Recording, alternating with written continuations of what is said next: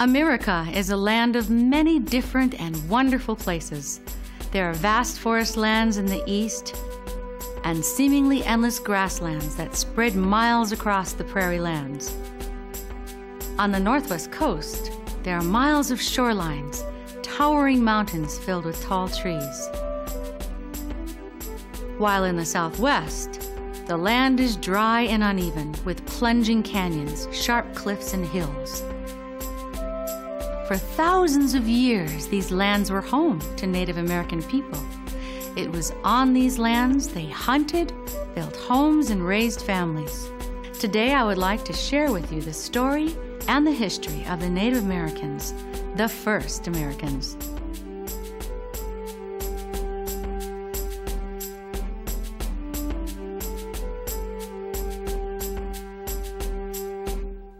One way we've come to know about early Native American culture is through artifacts dug up by archaeologists. Artifacts are things like pottery, jewelry, and tools. By exploring artifacts left behind, we can learn a lot about what life was like for the first American people. You may wonder, how did the first Americans come to live on this land? Well, many scientists believe that thousands of years ago, much of the northern hemisphere was covered with huge sheets of ice called glaciers. This was the Ice Age. The cold temperatures caused more and more water to freeze, and the level of the oceans dropped. When this happened, a land bridge crossing the sea between Northeast Asia and North America was revealed. Bison, caribou, and other large animals crossed over the bridge, and the Asian people who hunted these animals and depended on them to survive followed. The people settled all over North America and formed groups or nations, becoming the first Native Americans. Some of these people settled in the Pacific Northwest. Others settled in the deserts of the Southwest. Still others settled in the Great Plains. And some traveled east and settled deep in the woodlands. Let's explore what their lives were like and how where they lived affected how they lived. First, let's explore Native Americans of the Eastern Woodlands.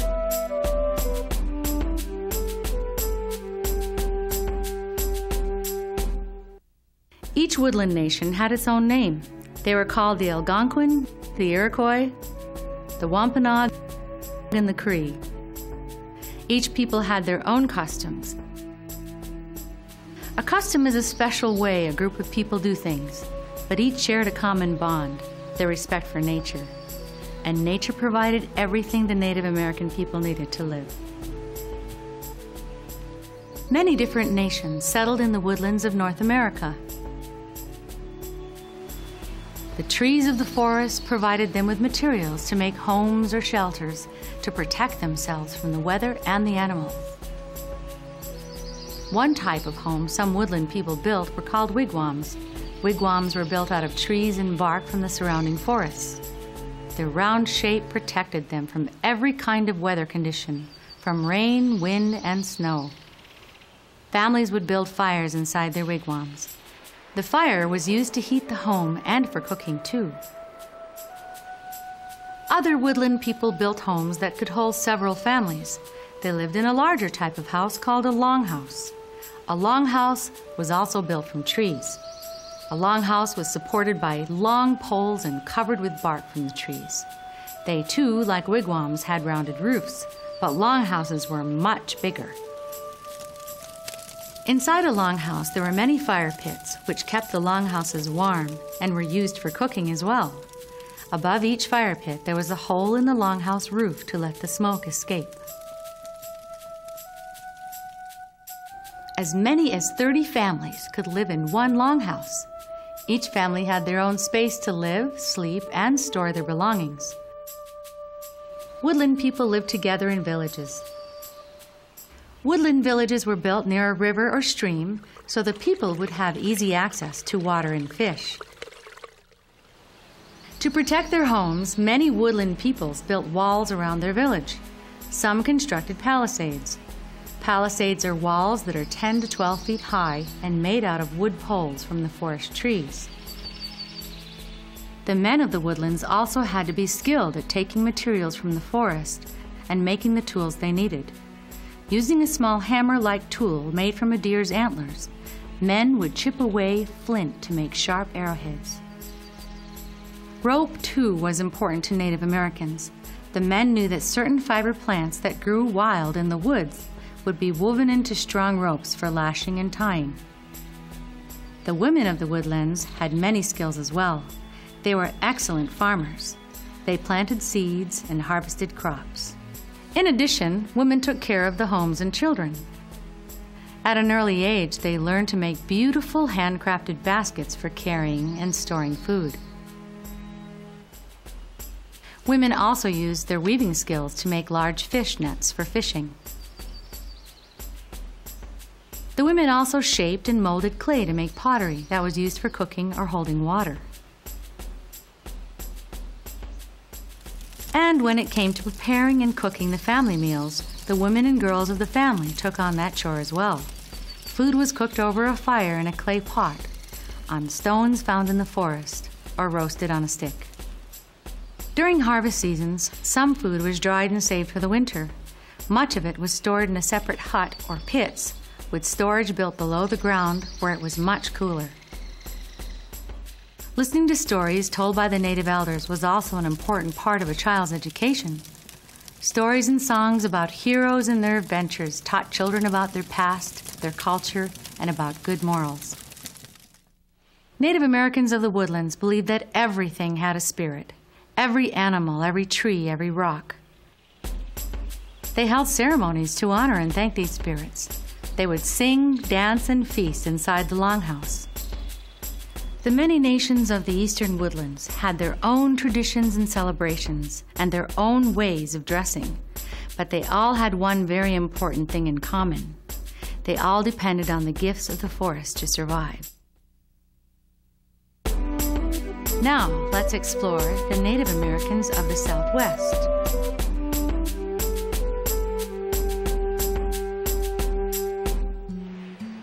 Much of the Southwest is desert. The Southwest is hot and dry. Rain almost never falls, and there are very few rivers and streams. However, despite the rigorous environment, many Native American people made their homes in the Southwest for thousands of years. These people formed groups or nations like the Hopi, Zuni, Apache, and Navajo. At first, the Native Americans of the Southwest found shelter in caves. Then, some people began to form bricks out of clay mixed with grass. It was called adobe. They used these bricks to build houses called pueblos. Pueblos were constructed on the sides of mesas. Pueblos were built with the help of everyone in the village. Men would build the structures, and women would put on the adobe. Small windows and doors kept pueblos dark on the inside. Inside it was cool during the day and warm at night. To get in and out of the adobe houses, ladders were used. The ladders were pulled inside when they weren't being used, and this kept unwelcome visitors out of their homes. Pueblos were like modern-day apartment buildings. They could be built to stand up to 7 stories high, and inside they were divided into many different rooms. Hundreds of people could live in one pueblo. Each family had at least 2 rooms to themselves. As the family grew, more rooms were built on top. At the bottom of every pueblo was a special round room called a kiva. Kivas were used for special ceremonies. Paintings of spirits decorated the walls. Men gathered to ask their spirits for a good harvest, to bring rain, and to keep them healthy. In the land of the Navajo, the people built a different type of home. It's called a hogan. There are 2 types of hogans, the male and the female hogan. The male hogan has 2 legs and is pointed at the top and is made of mud and sand. It is used for many ceremonies. The female hogan is shaped differently. It is a round dwelling with a domed roof. The dome is covered with dirt and tree bark, while the outside walls are filled with tree mark and clay mortar. Inside, wooden poles about 5 feet tall line the walls, and above them is a framework for the ceiling, which consists of poles laid on each other in a circular fashion. The hogan, because of its thick earthen walls, is cool during the heat of the summer and warm during the winter months. Men and women worked equally hard to support their families. Men provided the food by planting squash, beans, and corn. Women helped in the field. Men also hunted for wild turkeys or rabbits. Women were in charge of the homes. They prepared the food and cooked meals. Corn was eaten at every meal, but in different ways. Native Americans knew over 50 different ways to cook corn. Daily duties such as fetching water, washing clothes, and cutting firewood were performed by women. Women also weaved baskets, made pottery, and created jewelry. Children helped with household chores. Young boys learned how to farm, hunt, and make tools from their fathers. Young girls would practice preparing food and cooking meals alongside their mother. The culture of the southwestern nations reflected the land around them. Clay pottery was decorated with paintings and carvings. They were called talking pots because the pictures told a story. Most clothing was made of cloth, although sometimes it was made of animal skin or fur. Some men wore skirts with belts and others wore pants. Women wore long dresses. The southwestern spirituality reflected the people's peaceful nature. They believed in loving all people, plants, and animals. Now let's explore the Native Americans of the Pacific Northwest.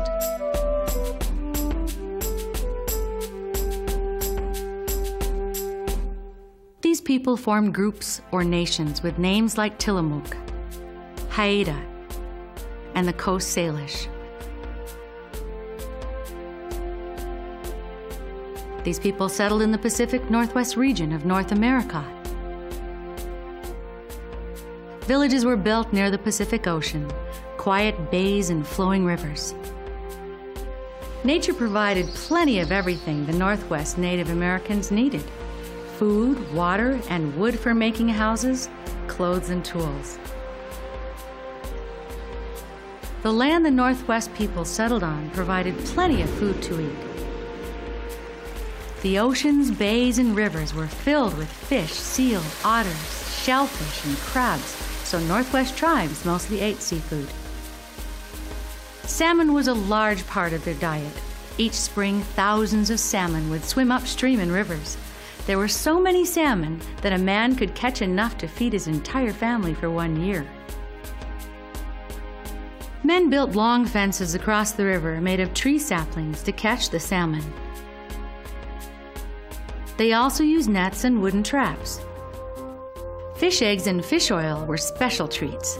Women used them for cooking, seasoning, and medicine. Even though it was very dangerous, some natives hunted whales. A group of men would brave the ocean in a canoe. They used every part of every whale they hunted. The meat and skin were eaten. The blubber or fat was used for oil. The tendons were used to make rope. Northwest people also used the forests around them to hunt for food. Men used traps, clubs, and arrows to kill deer, elk, bears, and beavers. Their meat and fur were valuable to the nation. Women used the forest to gather wild berries, roots, and fruit. Northwest villages were built near oceans, bays, and rivers. A village always faced the water.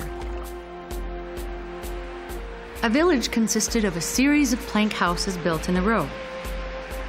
Plank houses were large, permanent homes built of wood from the surrounding forests. The frame of the house was constructed of large cedar trees. Logs and wood pegs were used as nails. Wooden planks were used for roofs. The planks overlapped to keep out the rain. The outside of a plank house was decorated with paintings and carvings. Inside, curtains made of woven mats hanging on rods separated the plank house into rooms. In the middle of the house was a sunken living room. In the center of the living room was a fire pit. Families used the pit to cook food and to gather around. There were no windows, but there was one hole in the ceiling for air. The ceiling was low, so the entire home would stay heated in the cool weather. Each member of the family played an important role. The men provided food by hunting and fishing. Women were the homemakers. They kept the plank houses clean, washed clothes, and prepared all the food and meals.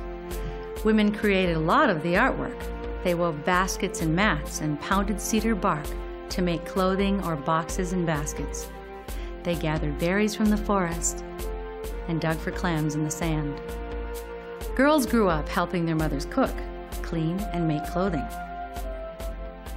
Boys learned how to hunt and fish for food and how to chop down giant cedar trees for wood to build houses and canoes. They also learned the art of mass carving. Northwest culture reflected their history and the land around them. Totem poles stood outside every home and were important to the families. The carvings and paint told a story about the family living inside. The story could be about a family's history or an important event. Now let's explore the Native Americans of the Great Plains.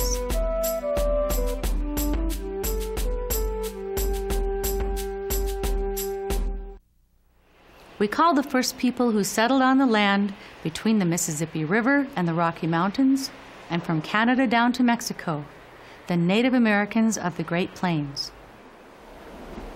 The Great Plains consist of vast grasslands, sweeping valleys, rolling hills, and freshwater streams. Few trees grow in the Great Plains, so there is little shelter from the scorching sun. The plains can be bitterly cold in the winter and very hot in the summer. Some nations that settled on the plains are the Crow, Blackfoot, Comanche, and Lakota. Cultures varied among these tribes, but they shared one common bond. They all survived off the herds of the buffalo that roamed the land. The Great Plains people were nomadic, meaning they moved from place to place. They were constantly moving because the buffalo herds were constantly moving, and they depended on the buffalo to survive. Since the Plains people moved around so much, their homes had to be easy to take down, carry around, and easy to build as well. So families lived in teepees. Teepees were made of buffalo hides and poles, very light materials. They were easily taken apart, carried, and then set up again. Teepees were made by tying long branches together and then stretching buffalo hides across them. People lived comfortably inside teepees. The buffalo skins were durable against the harsh wind and weather of the prairie. The skins kept teepees warm during the winter and cool during the summer. The outside of a teepee was decorated with paintings. Each painting was unique and showed the personalities of the family inside. In the middle of every teepee was a fire pit surrounded by stones. The fire was used to keep the teepee warm and was used for cooking. There was a hole at the top point of the teepee. The hole allowed smoke from the fire to escape. One family called each teepee home. They slept on robes made of furry buffalo hides. There was also room to store baskets, extra clothes, and dried food. Members of the same clan lived in a village. Villages were small. This way, it was easier to pack up and move everyone and their belongings across the Great Plains. The people of the Great Plains relied greatly on the buffalo for food, shelter, and clothing. Men would leave their villages and go on mass buffalo hunts. They only killed what they needed and didn't waste any part of the buffalo. Men used bow and arrows to hunt buffalo and other animals. Their meat was used for food. They roasted fresh meat on a stick over a fire or boiled it with vegetables to make stew. The hides of the buffalo were used to make clothing or teepee coverings. But the hides had to be prepared and softened. Women would skin the buffalo, then stretch the hide across the ground with stakes. The flesh and hair was scraped off. Then the hide was washed in a stream. Bones were used to make strong weapons and tools. Boys learned to ride a horse almost before they could walk. Their grandfathers taught them how to use a bow and arrow, so they would grow up to become great buffalo hunters. Men were the providers. They hunted for food and brought it back to their families. Girls were taught how to take care of a family. They learned by helping their mothers and grandmothers cook, make clothes, and take care of their homes. Women were the homemakers. They were responsible for setting up and taking down the teepees, gathering wild plants, and cooking meals. Women were skilled artists and made crafts and clothes for the entire village. The oldest members of the nation were sometimes the chiefs. They were considered wise because they had lived so long. Elders used their wisdom to settle conflicts within the nation. Their word was respected. They also passed down their wisdom onto the next generation of children and taught them the Native American way.